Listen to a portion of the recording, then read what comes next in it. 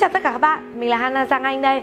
Và hôm nay Hana sẽ hướng dẫn cho các bạn một bài tập khá là hay và thú vị.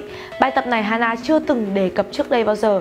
Đó là làm thế nào để tăng chiều cao một cách tự nhiên thông qua những bài tập đơn giản nhất.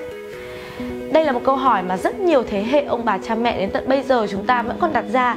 Thực sự chúng ta có thể cải thiện được chiều cao hay không? Điều này đúng mà cũng không đúng. Bởi vì chúng ta có thể cải thiện được chiều cao một cách tự nhiên thông qua việc cải thiện tư thế. Chỉ bởi việc cải thiện tư thế thôi, nó sẽ giúp cho toàn bộ tư thế của chúng ta thẳng hơn. Tư thế tức là toàn bộ dáng người của mình và những phần ở bên trong. Và quan trọng nhất chính là phần cột sống. Nếu phần cột sống của chúng ta cao thẳng hơn thì đồng nghĩa với là các đốt sống của chúng ta cũng sẽ kéo giãn hơn. Và các cơ khớp của mình cũng sẽ được kéo giãn hơn. Điều này sẽ làm cho chiều cao của chúng ta tăng lên được từ 2 đến 3 phân một cách hoàn toàn tự nhiên. Và nó thực sự là hoàn toàn có thể làm được, tùy vào cơ địa của từng người mà thôi. Những bài tập mà có thể giúp chúng ta cải thiện tư thế đó chính là những bài tập giãn cơ. Những bài tập giãn cơ này thì sẽ làm cho cơ thể của chúng ta giãn ra rất là nhiều. Và đồng thời là nó sẽ làm cho chúng ta cảm thấy rất là thoải mái và thư giãn nữa. Bên cạnh việc tập luyện thì các bạn cũng cần phải nhớ rằng là chúng ta phải kết hợp với một chế độ ăn uống và một chế độ sinh hoạt cực kỳ hợp lý và lành mạnh mới có thể giúp chúng ta kích thích tăng chiều cao. Các bạn nên ăn những thực phẩm giàu canxi, nhiều vitamin D1, vitamin D12 và có nhiều vitamin và khoáng chất nhé. Các bạn nhớ nhé, hãy uống thật nhiều sữa vào và có thể uống sữa thay nước lọc cũng được, bởi vì nó sẽ giúp chúng ta cải thiện chiều cao tốt hơn. Và nhớ ngủ sớm, dậy sớm để cơ thể của chúng ta có thể hấp thụ chất dinh dưỡng một cách tốt hơn nhé. Bây giờ Hana sẽ bắt đầu hướng dẫn mọi người bài tập cải thiện chiều cao ngày hôm nay nhé. Động tác đầu tiên đó chính là động tác nắm lấy mũi chân trước của mình. Mọi người duỗi thẳng hai chân ra, đầu gối thẳng này và thả lỏng toàn bộ phần thân trên. Sau đó chạm tay xuống mũi chân. Đầu tiên mọi người có thể trụ chân vào như thế này. Không nhất thiết là các bạn phải xuống quá sâu, bởi vì độ dẻo của mỗi người là một khác nhau. Tuy nhiên là hãy thả lỏng hoàn toàn và xuống hết sức của mình. Hít sâu bằng mũi và thở ra bằng miệng. Tiếp theo, mở rộng hai tay về phía sau và đồng thời hít sâu, ưỡn ngực ra, đẩy toàn bộ vai và tay về phía sau. Đầu gối vẫn giữ thẳng và đẩy hông lên trên trời. Ở động tác này chúng ta sẽ cảm thấy khá là căng và đau ở phần chân, đồng thời là căng ở phần ngực và vai. Điều này rất là tốt, nó sẽ giúp chúng ta mở tất cả các phần cơ ở cơ thể. Hít sâu bằng mũi và thở ra bằng miệng ở đây khoảng 10 lần. Sau đó hạ. Và chúng ta sẽ đổi sang động tác tiếp theo. Ở động tác tiếp theo nằm sấp xuống. Động tác tiếp theo nằm sấp xuống, đây là động tác Cobra. Duỗi hai mũi chân ra, hai tay chống thẳng ở dưới vai của mình. Sau đó hóp chặt mông lại và dùng tay đẩy ngực về phía sau. Nhớ là hóp chặt mông lại và hai phần hông không chống xuống đất. Ưỡn ngực ra, giữ nguyên ở đây. Quan trọng nhất chính là hơi thở của mình. Mọi người hãy hít sâu vào bằng mũi và thở ra bằng miệng đều đặn 10 lần tất cả. Hãy nhớ là cải thiện tư thế thì chúng ta luôn luôn phải giữ tư thế chuẩn trong lúc tập. Luôn luôn hạ vai và ưỡn ngực ra, không bao giờ để mình bị gù lưng hết. Rồi. Sau đó ngồi thả lỏng về phía sau một chút. Và chúng ta đến với động tác tiếp theo.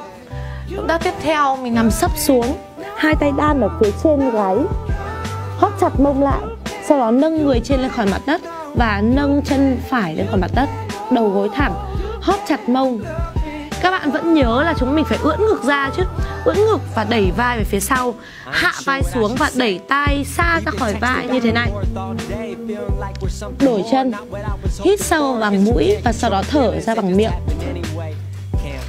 Luôn luôn ưỡn ngực ra nào. Hạ vai xuống, kéo cái lưng dài ra. Rất tốt. Ok. Động tác tiếp theo, một chân đặt chéo, một chân mở ra như thế này.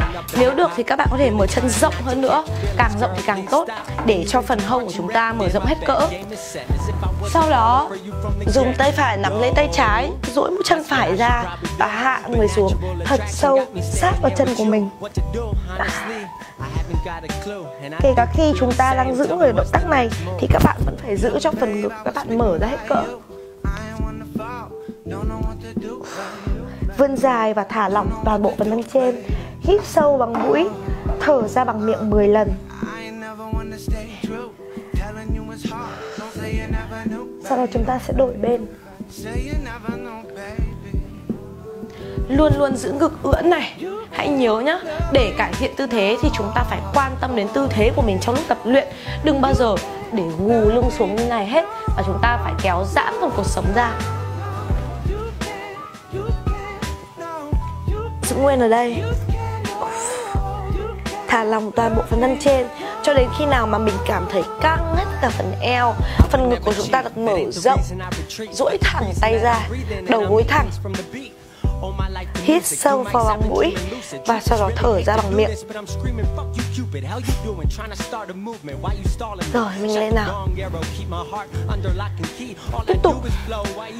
Tiếp tục là động tác chụm hai chân vào nhau, duỗi mũi chân, đầu gối thẳng. Động tác này sẽ giúp cho mình kéo căng toàn bộ phần thân trên và kéo căng phần cơ đùi sau.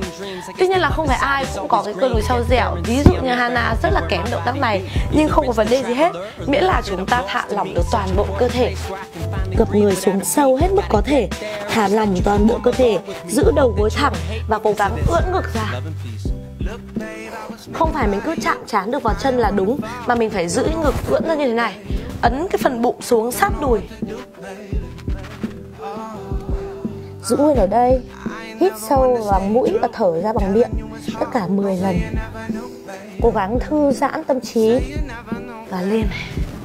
Rồi, và bây giờ mình sẽ chuyển xuống với một vài động tác nằm. Có rất nhiều động tác stretching, giãn cơ có thể giúp mình cải thiện tư thế và cải thiện chiều cao. Tuy nhiên đây chính là một trong những động tác mà Hana cảm thấy nó hiệu quả nhất. Đầu gối duỗi thẳng, sau đó tay đang ở phía sau. Nhớ là phải ấn cả hai hông xuống sát mặt đất, chứ không phải là mình nâng một hông lên như này. Mình phải ấn hông xuống, sau đó kéo chân vào sát đầu của mình. Có nhiều bạn sẽ bị gù lưng lên như này. Và như thế này không phải là một cách để cải thiện tư thế. Chúng ta cần phải ấn vai xuống sát mặt đất, ưỡn ngực ra, thả lỏng toàn bộ phần đốt sống cổ. Hãy quan tâm nhiều nhất là đến phần cột sống của mình.